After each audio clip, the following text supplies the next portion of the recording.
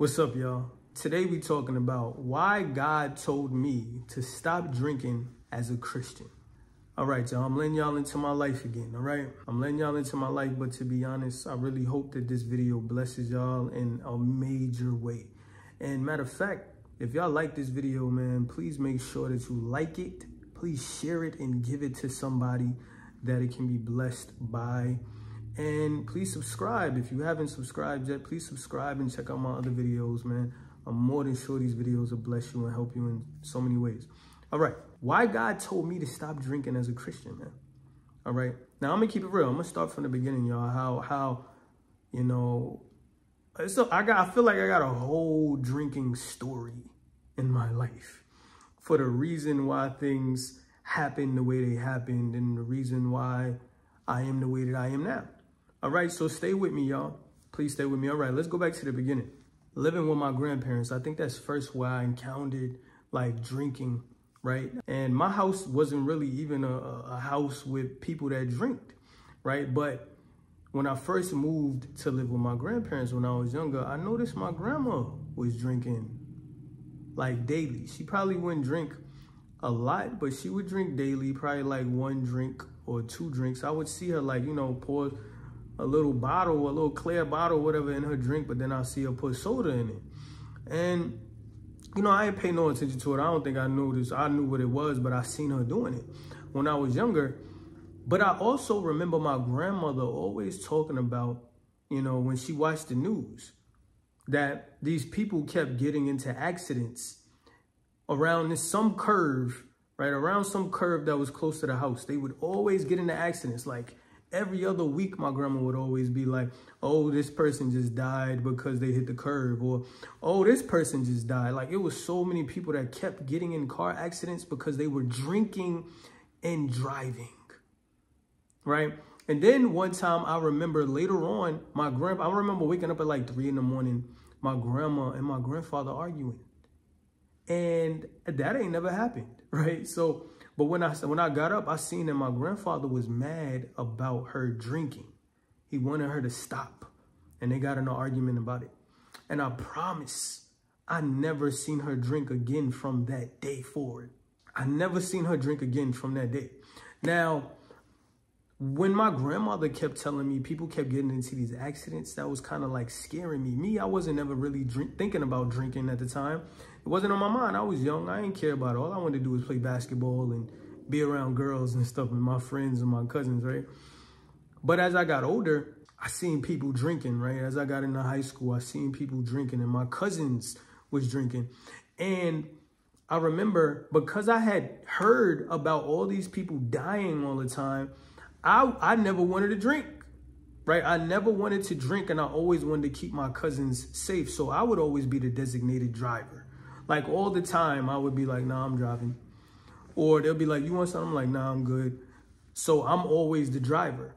I was always the driver. I always wanted to keep them safe all the time, right? Like when I was in high school. So I think I might have took like a taste or whatever sometimes, but I didn't really drink. I didn't drink at all, right? Maybe a taste of beer or something like that, but I wasn't like drinking the whole thing. I just tasted it.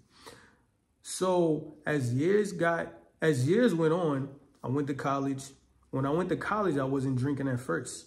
But then, I can't remember, I might have been like 23, 23, something like that. And I think I had a birthday, and I said, all right, I'm gonna drink. And I started to drink that night. And I would drink a little bit, and one night I actually passed out, y'all. And I think it's because I didn't know how to drink, so I didn't know, you know, how much you're supposed to drink. Don't laugh at me, but I passed out, right? And, you know, sometimes I would drink because I'm going to be around girls, you know what I'm saying? And I know how I'm going to feel, how they going to feel. This was back in the past, y'all. This is when I was having sex. I already know what was going to happen, right? So I'm drinking to also make myself feel better, I guess. I don't know. And they drinking on, we had parties and stuff like that, whatever it is. But it's like I never really cared about it, even when I was drinking then. Like, it's like, kind of like I was trying to drink, or I guess I was trying to be like other people or whatever it was. So, you know, I'm still doing it. It's probably a few years now. I pass out again And like, I remember this was like 2010. I passed out again. And this is when I had a girlfriend. And I remember I was supposed to be with her that night. And I went to a party and I passed out. This girl was so mad at me. She thought I had cheated on her and everything, right? But I was really at my man house up the street from her house because I couldn't go nowhere and they didn't have her number to wake her up, whatever.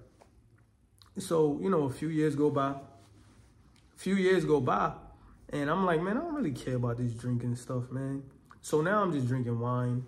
I'm like, man, I don't really care about this. I'm drinking wine. People making fun of me because I'm a guy and I'm just choosing to drink wine. Like, it's crazy, y'all. And like, even my brothers, my brothers would just be, you know, just trying to clown me and all this other stuff. And I still wouldn't do it. And then I stopped. I remember having this thought in my mind. I'm like, man, I don't really care about drinking. Like, why am I drinking for? Even when I'm around girls, like, why do I have to drink? Right? I don't care about drinking. You know what I'm saying? Now, I did end up stopping. And then a few years later, after I stopped, I did drink one night when I was with my brother and them. And my stomach started to hurt really bad. And I was like, oh, okay, God, I get it. You don't want me to drink no more. So I'm going to admit that. That's true. And ever since that day, I haven't drank anymore, even though that was like one night or one day. But what I want to talk about is why I believe God made me stop drinking, or why God actually caused me to stop. For one, all my life, y'all see the story from, you know, and my grandma was actually the only person that drank in the house. And when she stopped, nobody else drank. My grandpa ain't drink. My grandma ain't drink. My mom ain't drink. My aunts ain't drink. Now, outside the family, people drink. But within the immediate family, nobody really drank at all. You get what I'm saying? Like, even when they went places, they still didn't drink. Even when they was at parties, they still didn't drink. And I think God blessed me that way. But as I got closer to God, because it was a few years after I started to drink that I started to get really closer to God. And, you know, I would see everybody drinking and still drinking. And I would see all the Christians still drinking. And I'm like, why is everybody still drinking? Like, don't they know what that does? Can't they see what happens? And then people would say certain things like, well, drinking is not a sin. Well, drinking is not a sin. And I would be like, you know, that's right, you know. And I would battle with it back and forth in my mind. And I'm thinking to myself, man, it's no way possible God wants me to drink. It's no way possible God wants us to drink. Now, I know some of y'all who don't be diving in this Bible really, right? And I know y'all want to feel how y'all want to feel. I understand, man. Y'all want to do what y'all want to do. But I took the time to study the Bible, right? I took the time to say, you know what? Instead of me thinking about what these people saying to me, instead of me trying to let them lead me and think and cause me to think that it's okay to do this, how about I dig into the Bible and find out? Now, a lot of people might be like, well, you can drink because Jesus turned water into wine. Y'all know it, man. Everybody say it. Y'all probably said it too. Well, Jesus turned water into wine. Well, Jesus drank in the Last Supper, right? Now, that's true, right? But I don't think y'all also don't understand. You got to understand what the wine represents. Wine represents something totally different in the Bible. Matter of fact, water represents a lot of different things in the Bible. Water represents cleansing, represents changing. Wine represents who Jesus is. So he turned water into wine. Right? So it went from the cleansing when he saved you, he cleansed you, he changed you. Now he filled you with the Spirit. That's what wine represents. What is the Spirit? Love, peace, patience, kindness, goodness, gentleness, selflessness. That's what wine represents. So a lot of people may not understand that, but that's actually true. You understand what I'm saying? So I want y'all to take that. For one, I want y'all to take that. Two, I want y'all to understand that in the Bible, when I did that deep dive to figure out how does God actually feel about this, you know what I found? There was a lot of scriptures about drinking. A lot of scriptures about drinking. Like, let me repeat that. A lot about drinking. I'm about to go over some right now, just in case y'all don't believe me. So these are some of the scriptures that I came across when I was doing the deep dive. I also been reading in the book of Isaiah. I'm about to finish the book of Isaiah, and it's been talking about that too. But I'm not about to pull that scripture up. But let's go over some scriptures that I found about drinking, okay? Proverbs 20, verse 1 says, wine is a mocker, strong drink, a brawler, and whoever is led astray by it is not wise. This is the book of wisdom, y'all. Strong drink is what I found in this Bible. What is strong drink? Could that be hard liquor? Could it be hard liquor? Is it hard liquor? Could it be beer? I'm sure it's whatever God has not blessed this ground to be with. The Bible says this, and it's multiple scriptures about this. Proverbs 23, verse 19 says, who has woe? Who has sorrow? Who has strife? Who has complaints? Who has needless bruises? Who has bloodshot eyes? Those who linger over wine, who go to sample bowls of mixed wine. Do not gaze at wine when it is red, when it sparkles in the cup, when it goes down smoothly. In the end, it bites like a snake and poisons like a viper. Your eyes will see strange sights, and your mind will imagine confusing things. You will be like one sleeping on the high seas, lying on top of rigging.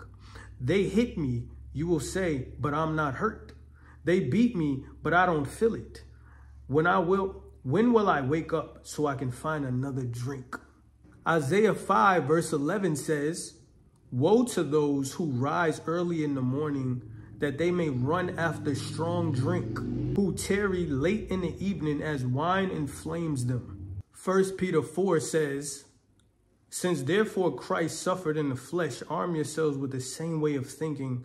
For whoever has suffered in the flesh has ceased from sin, so as to live for the rest of the time in the flesh, no longer for human passions, but for the will of God. For the time that is past suffices for doing what the Gentiles want to do, living in sensuality, passions, drunkenness, orgies, drinking parties, and lawless idolatry. That's just a few of the scriptures that I came across, y'all, when I was researching and studying, diving deep into this Bible about drinking, right? So when I look at that, I see that God says to keep ourselves away from this. The Bible says drinking parties. The Bible talks about strong drink. It tells us all the evil things that happens, y'all. And I'm only going over just a few. So if you will, definitely look that up, search that up and find it for yourselves, because I know a lot of people like to fight that, right? But I also tell people not just what the Bible says, but why does God say that? There's a reason behind why he says don't do these things. So what could the why be? What happens when we drink? You know, one thing that I learned is that the more we drink, it enhances how we feel, does it not? Now, a lot of people say, well, you could drink and not get drunk. But what happens when you drink a little bit? Does not drinking wine or liquor, regular liquor, does it not enhance your sensuality? Think about it. Have you not drank just a little bit and now you feel like you want somebody to touch your body? Have you not drank a little bit and then all of a sudden you feel some type of feeling? You ain't drunk yet, but you feel some type of feeling creeping up. You ain't drunk, but is it not causing you to feel a way? Remember, Paul consistently talks about being sober-minded and being ready at all times. How are you sober-minded? And guess what? I know he's not just talking about that stuff, right? He's talking about your fleshy mind. But people say drinking is not a sin. And I would say drinking is not a sin. But is drinking not a temptation? God tells you not to sin. But is drinking not a part of something that can lead you quicker to sin? Now, some may say, well, you got to have self-control. Well, the Bible tells you to flee from temptation, right? The Bible tells you to cut your arm off if it causes you to do something. The Bible tells you to gauge your eye out if it causes you to sin. That means God wants to keep us away from certain things that cause us. Now, somebody can be like, well, you can go anywhere and do anything and it can cause you to do something. Yeah, but there's certain things that can lead us to it even faster, right? There's certain things that can creep inside of us where we have less control. And liquor is one. Don't you see what it does? Look how many people die from liquor. Look how many domestic violence situations happen from people who drink.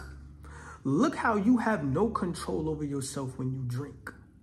Now, I would say it's not a sin, but it causes you to sin.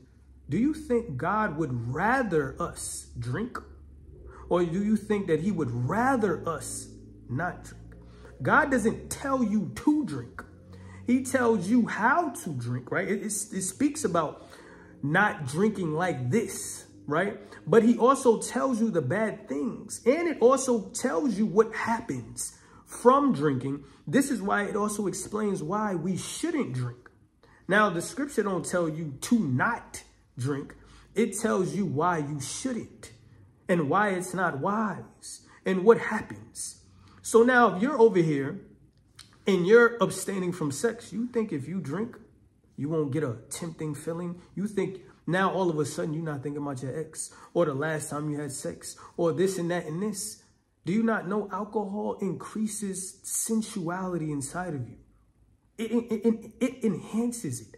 Not only that, y'all, remember, we have to be advocates for Christ. Remember, we are examples of Christ, right? We are followers and believers of Christ. Now, we have a whole world out there that drinks. Everybody drinks. And people think they got to drink to have fun and do all of this and do all of that. But if we are set apart because we are holy, right? We are set apart because we are holy. When we go around other people, when we do everything that they do, especially drinking, how do we look different? You tell me, how am I supposed to be different than they are if I'm over here doing what they're doing?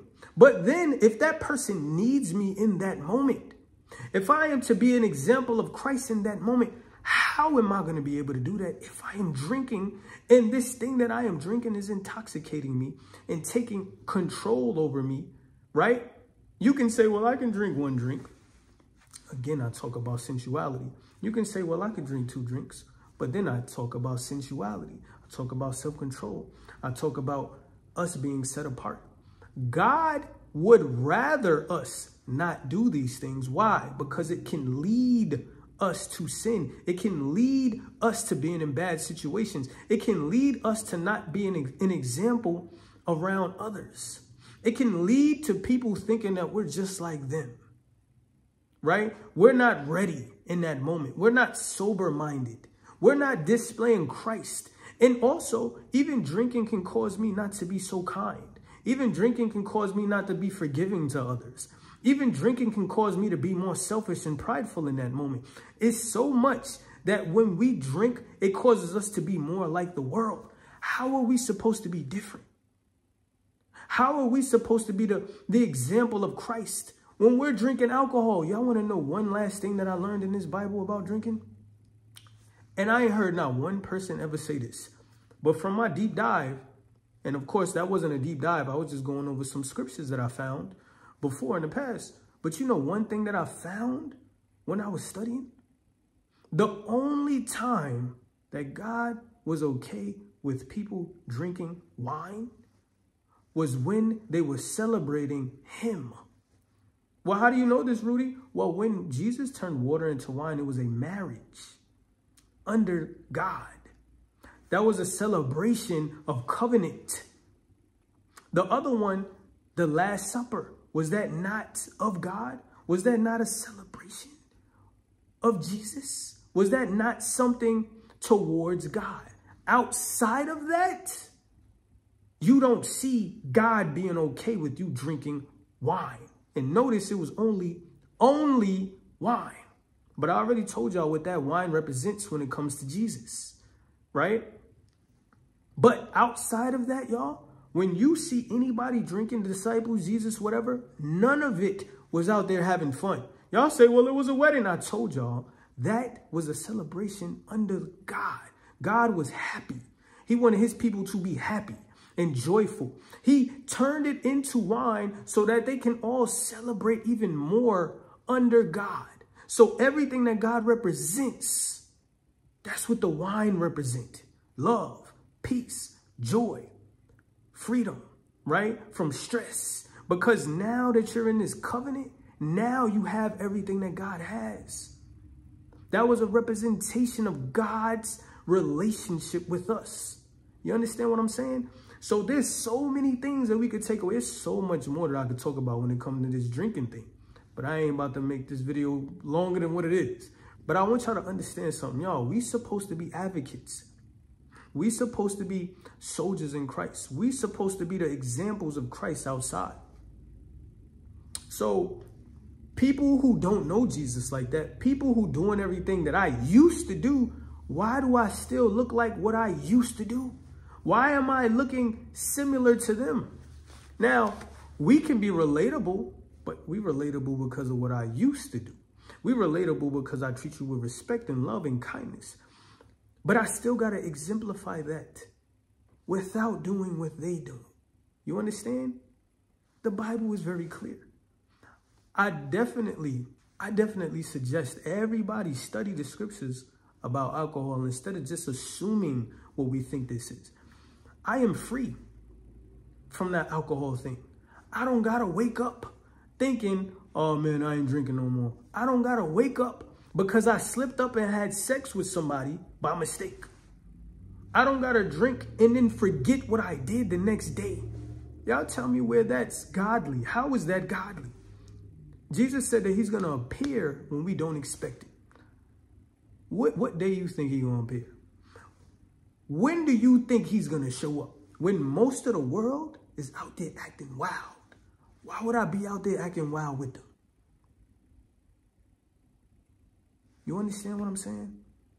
Look, y'all. I understand how y'all might feel. But I love y'all. The only reason I'm telling y'all this is because God stopped me. I never really cared about drinking like that, but it still stopped me. But I care about y'all. And God does too. He brought me to this video. And I know other people who got this revelation as well. And been transformed and changed. They understand. I'm sober-minded. I understand when I drink what it can cause. So you know what I'm going to do? Let me stay away from that. Right? I would rather stay away from that. Now, if I do something by mistake, it ain't because I was drinking and the drinking enhanced and pushed me to do the very thing that God doesn't want me to do. But guess what? The enemy wants you to drink. Because the world drinks. And look at everything that happens when people drink. Why would you want to be a part of that? Wouldn't you want to stay away from it? That's all I'm saying. There's a lot of protection in not drinking. There's a lot of love in not drinking. There's a lot of sober-mindedness in not drinking. There's a lot of more being Christ-like in not drinking. God can use you when you don't drink, but he can't use you when you're under the influence and don't have so much control or mind control within yourself. How can you be convicted? How can you allow the Spirit to lead you when you're drinking? You can't. This is why Paul said to be sober-minded. You could be ready at all times. We got to be ready at all times, y'all. All right. Well, I hope this video blessed y'all. If y'all like this video, please hit the like button. Please subscribe right now. Please share this video with somebody that it will help. And please look up the scriptures. I know I just went through a couple or a few, but there's so many more. And make sure that y'all dig in this Bible about anything. If the world says something is okay or God is okay with it, then go find out what God says about it. Because me, I don't believe everything people say. I'm going to go find out what God said about it. I heard you. Let me go see if it's true. That's what I do. I don't just sit there and, no. Let me find out. Jesus. Pray about it and then go jump in the scripture.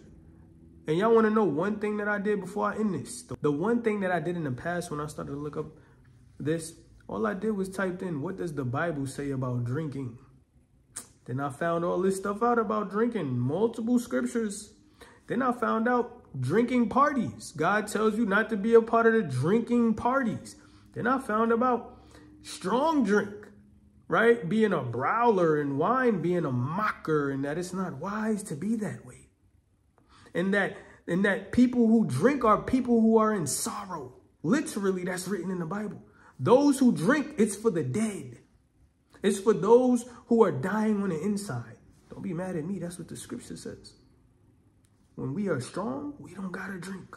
Be strong. Let's be strong together. I love y'all, man. I'm gonna get at y'all when I get at y'all.